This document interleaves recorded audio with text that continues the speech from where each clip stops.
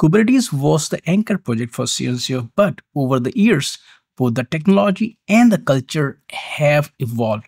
Kat, more broadly, how do you see this community? How do you see its maturity, its challenges, and its opportunities?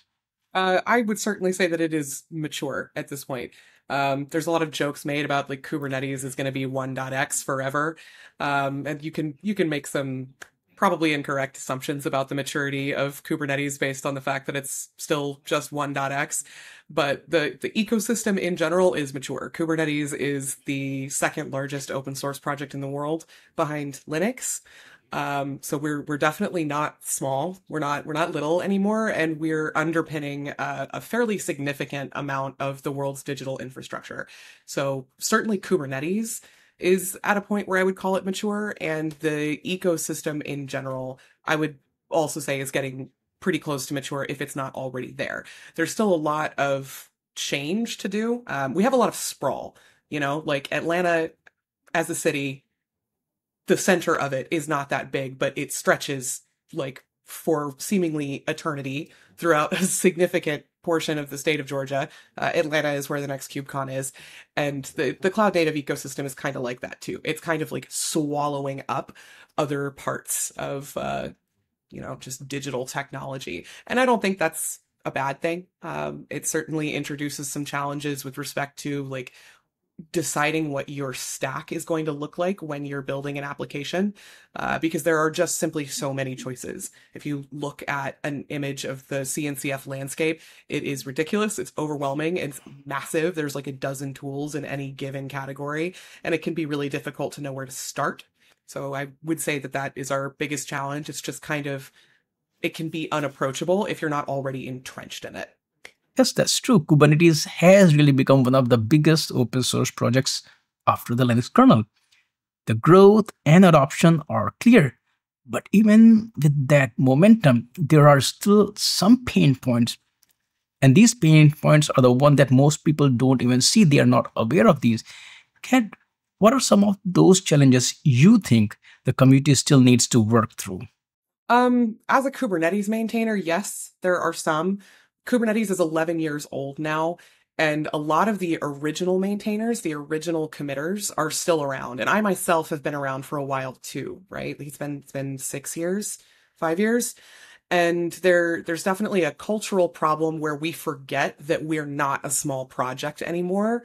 So we can't just like do cowboy stuff all the time. We can't do whatever we want anymore. And we forget that other people's perception of the project is different because we're all friends. We all know each other and have known each other and worked together and hung out together for a long time. So it's easy for us to forget that newcomers don't have more than a decade of like social context into how this project works. So we're experiencing some growing pains now where we're realizing we have to document a lot of things and processes that we never felt we had to anymore.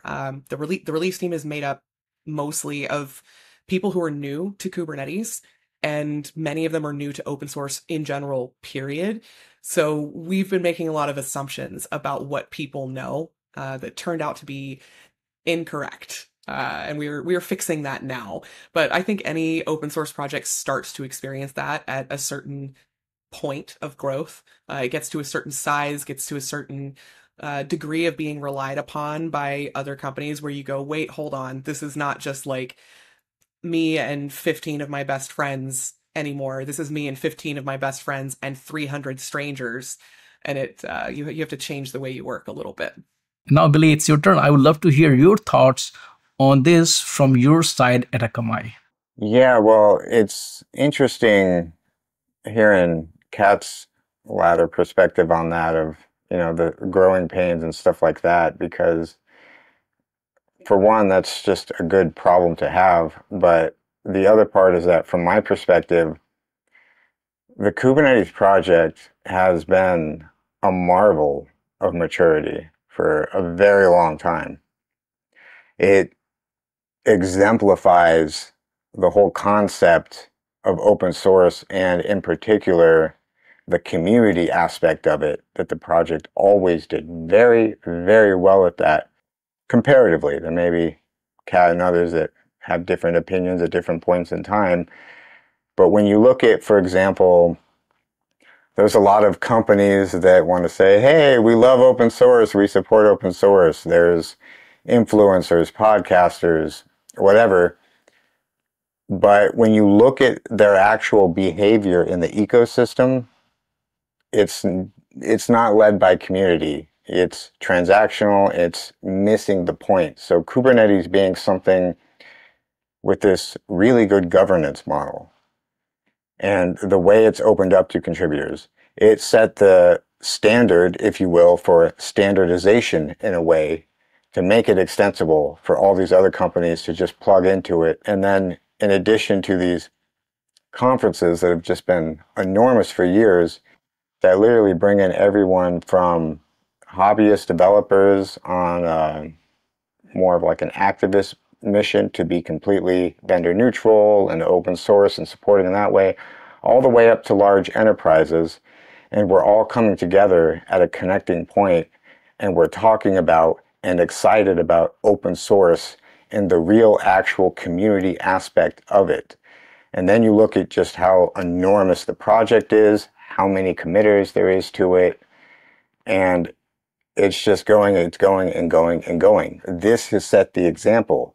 In addition to the concept of that ecosystem, the foundation to support it and keep that thriving, and the different sponsorship models, it's incredibly mature and has been for a very long time in my perspective, and is one of the better things we have going for us in that regard. Do you see it as a fundamental technology like the Linux kernel, or is it more of a phase where something new might come along and replace it? No, I think Kubernetes is always going to be foundational for the CNCF. Like it is the basis for the cloud native ecosystem. All of those tools interact with and rely upon Kubernetes. I don't necessarily think that Kubernetes is broadly a foundational tool in the same way that Linux is.